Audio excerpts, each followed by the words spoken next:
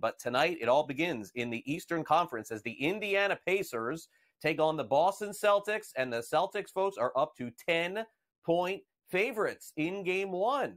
You don't see this a lot in the conference finals, but that's where we're at. Total of 220.5 as Boston takes on Indiana. Naturally, the Celtics are heavily favored not just to win this series, but also to win the NBA championship. And Jalen Brown, one of their star players, talks about what the mentality will be as they get ready to take on Indiana. I think bothers me most because I think really majority of it is just navigating emotion, like just being able to stay consistent. You know, you're going to make shots, you're going to miss shots, that's a part of it. But if you allow the pressure to kind of get to you, the tension builds. You know, you hear the crowd go, oh, every time you miss. You know, I think that just builds up and it gives the team momentum. Like, you just got to navigate your emotions and take it one possession at a time. And I feel like you'll always have a chance to win if you don't get caught up in the emotion of the game, the emotion of the crowd, or the emotion of the media or whatever it goes. Just come out, play each and every possession with the best intentions possible, come ready to fight every single night, every single possession, and I feel like you'll be in a good spot. That's what I say to my team, let's just navigate our emotions as best we can. Again, Boston 10-point favorites going into this game tonight. Meanwhile, a very big piece of news here coming from the college football world. Georgia's quarterback, Jalen Rashada, who used to play for the University of Florida, announced that he is suing the Gators and suing Florida coach Billy Napier. And also a booster named Hugh Hathcock and a former staffer named Marcus Castro Walker, folks. And the reason he's suing them is he says that he wasn't paid on his NIL deal that was hypothetically set to pay, folks, get this, $13.85 million in an NIL deal to a college athlete. Now, folks, we have not heard a lot of finances ever being thrown around like this. And now we know what the universities potentially have at least offered to pay. Now, this also features an SEC quarterback suing a sitting rival head coach. It's the most notable NIL-related lawsuit to date. And basically the lawsuit says essentially that the Gators, Florida, my home school, and I'm an alumni of the Gators, had no intention of following through on their financial promises. Rashada is also claiming that Napier and Hathcock never had any intention of paying the money, but had great intentions to say that he would. Of course, he is playing for the Bulldogs now, and Kirby Smart, the head coach there, gave him his blessing. So stay tuned to see what happens here in this crazy wild, wild west of NIL deals.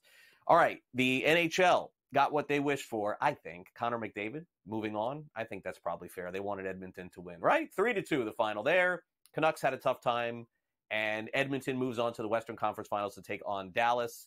As I mentioned, a huge series involved for Connor McDavid, who is arguably one of the faces, if not the face, of the National Hockey League.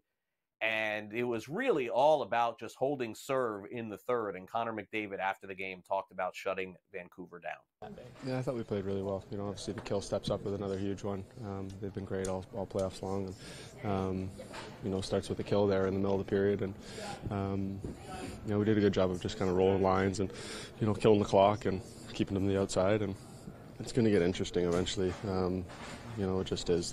They're playing for their life. They're pushing hard.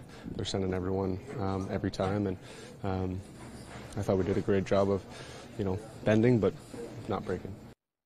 Yeah, and Connor McDavid, in fact, moving on. We're going to move ahead now, by the way, from the NHL to Major League Baseball. I don't know if you caught some of the action last night, but a very disappointing, I would say, day for the San Diego Padres. Let's just get real. Xander Bogaerts, who they paid a ton of money, left with a shoulder injury.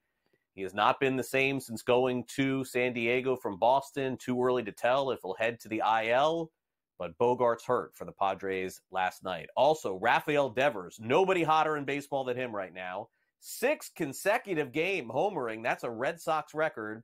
5-0 win over Tampa Bay. Devers had shared the mark of 5 with Jimmy Fox, Hall of Famer. Ted Williams, Hall of Famer. Jose Canseco, not a Hall of Famer. And some others, George Scott, Dick Stewart, Bobby Dahlback. He's the first major leaguer to do it since the Angels' Mike Trout had a 7-game streak in September of 2022. Meanwhile, the Minnesota Twins, all those good vibes are gone. What happened? They won 7 in a row. Now they lost 7 in a row. Rocco Baldelli called a players-only meeting yesterday. Twins have been just really inconsistent, up and down all year long. Gerrit Cole expected to face hitters today, another step in his recovery from nerve inflammation. The Yankees have certainly held it together without him.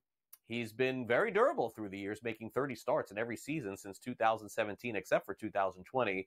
And Cole could potentially return sometime in June or July. National Basketball Association handing out more awards. The all-rookie first team was determined yesterday. No surprise here. Victor Wembanyama, Chet Holmgren, among some of the names, including Brandon Miller of the Hornets as well. Meanwhile, LeBron James is reportedly not involved in the Lakers' next head coach. According to Stadium, LeBron has made it clear that it is the organization's decision. He is not pushing for his podcast partner, J.J. Redick. At least that's what he says. The New York Liberty win again. They're undefeated. 74-63 is the win yesterday. Sabrina Ionescu, 20 points as the Liberty beat the Storm. And meanwhile, the beat goes on in a negative way for the Indiana Fever and Caitlin Clark. They lost again, this time to the Connecticut Sun. They haven't won a game on the season. Clark was pretty good from the field, 5 from 11, 17 points.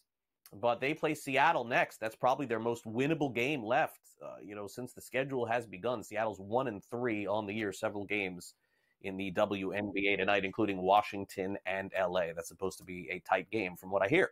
All right, National Football League, Justin Jefferson not at Vikings OTAs, supposedly looking for a new contract extension. Of course, A.J. Brown got a big deal, 3 years, $96 million. And, Jefferson wants to be the highest paid wide receiver in the NFL. He probably should be. T. Higgins also not expected to sign the tender for the Cincinnati Bengals before OTAs. No word on what will end up happening with him. May 28th through May 30th, June 3rd through 6th are the OTAs in the National Football League. How about the good news for North Carolina as their sports handle in wagering has spiked in a big way? In March, the gross wagering revenue, $66 million. Incredible number for them, 18% tax rate as well. April, $105 million, even ahead of college basketball as well. So North Carolina definitely off to a good start. Also, how about this? A former Toledo assistant is suing Toledo for a lawsuit against the university alleging that he was fired due to both his age and race, seeking more than $10 million in damages. So a subsequent conversation in the complaint was deemed to be retaliation and even some sexual harassment allegations involved as well. So stay tuned to that story, no doubt.